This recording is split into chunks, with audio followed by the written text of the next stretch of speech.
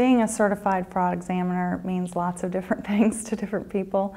For me, it means I've got a client that might have a problem. Here we go, a client that might have another problem that needs some help. I know with my mother's business we had employee theft. You know, it's one of the biggest issues that businesses face, and so you know, I've experienced it firsthand.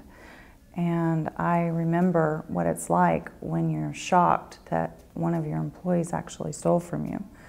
And so it's just another service that I offer to try to help my clients with situations that may not be fun to talk about and deal with, but they're wondering in the back of their mind, how much money have they really lost?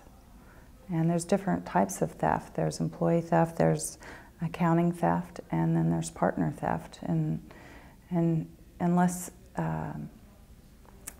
you know, you might worry about something like that.